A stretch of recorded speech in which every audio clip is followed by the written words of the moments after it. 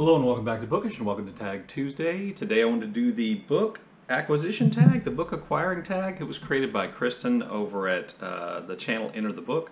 Quinten is a lovely person with a great channel. Her reading taste and mine don't always line up, but I do enjoy watching her videos, so I'll leave a link to her original down below and you can go check that out. This tag is a little similar to a tag that's existed in the past.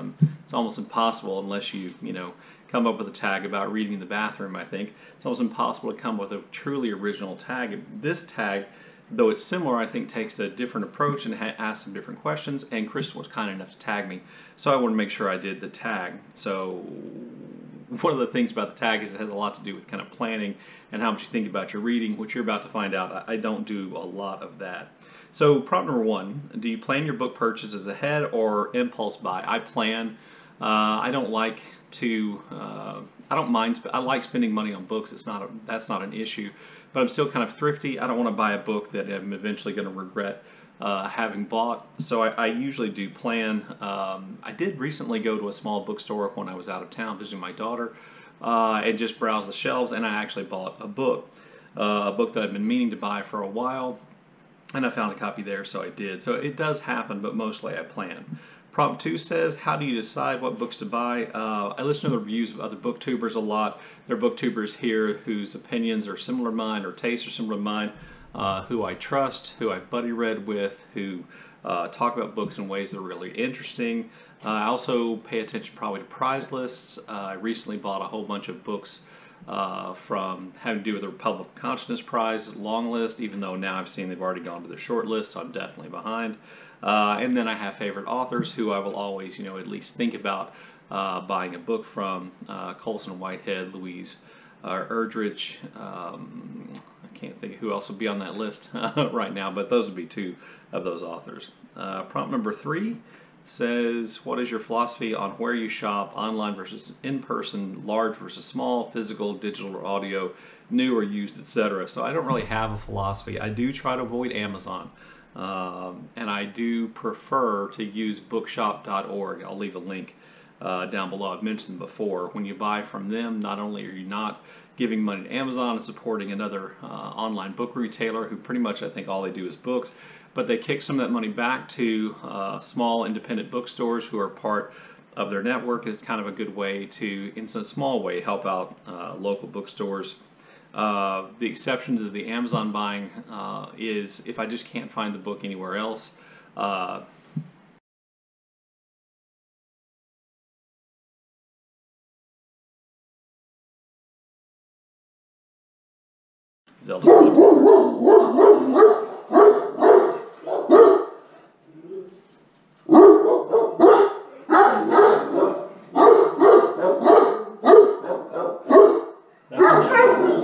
That's enough. It's enough.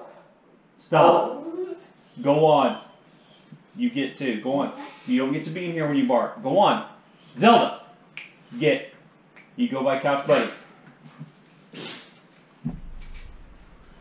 Anyway, the one exception to, after that dog interruption, the one exception to the Amazon things I do on a Kindle, and so I do buy books on Kindle, like I was saying, with Republic of Consciousness Prize books, which is Kindle is a really dangerous thing. The books are cheaper, you can get them instantly. That's a real problem for me, I think, is if I have a reading problem. I think there's a question about that exact thing later. Let's see. I almost always know what I want to buy when I go to a bookstore before I go in. I do go to used bookstores, and in used bookstores it's possible I make more impulse buys because the risk or the cost is lower, but I usually do have a plan. I usually have a list of books that are authors I want to read, and I consult that before I go somewhere, or I know a very specific book I want to read. Prompt 4, what about little free libraries? What do you think about them? Have you used one? Why or why not? I think they're great. I have never really used one. I've looked at a couple around here. There are really only 3 anywhere close to me, and none of them have ever had a book that I wanted. I do plan to use them as a place to get rid of some books that I have hiding behind the books that are on the, you can see on the shelves, because there's just no reason to have a lot of those books. Prompt 5, How do you feel after acquiring a book? Do you share, like in a book haul or a diary? I don't do book hauls. I don't really keep a reading diary, even though I did before I got BookTube. Now BookTube is kind of my reading diary. I really enjoy the is it frizzen? Is that the word?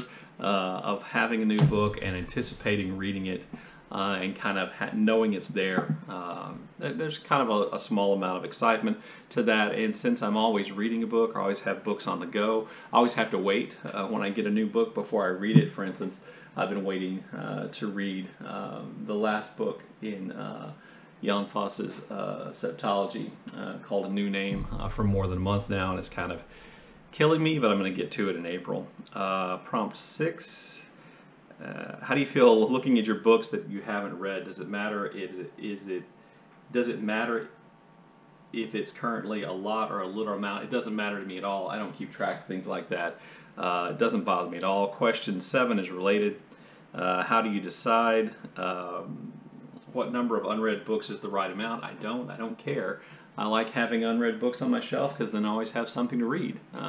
Something I bought at some point that said, hey, you want to read this? And so having that book on my shelf is just, having those books on my shelf is just great. I don't worry about it at all. I consider, this to be my library, and when I go to the library, I haven't read every book in the library. Why should I have read every book on my shelf? They're there for me to read when I get around to it or when I want to, or, if I choose, I guess never. Prompt number, what was this? Prompt number 8. Do you have a TBR game or process for reading them? I do not. Prompt number 9. Do you have a book buying problem? If so, what's the nature of it and can it be adjusted? My book buying problem is only when it comes to Kindle, and I have a tendency to buy Kindle books kind of in bunches. I really like Kindle for buying classics, even though you have to be careful. If you go with the cheapest version of a classic on Kindle, sometimes they're not paginated correctly, and they're just kind of a nightmare to read. But I don't think it's a big problem that I have to adjust, but it's there. Prompt 10 is to tag 2 or 3 others to ponder their book buying process. I'm going to tag 2 relative new channels to me. I'm going to tag Quinten over at Idgit Reads and Rambles.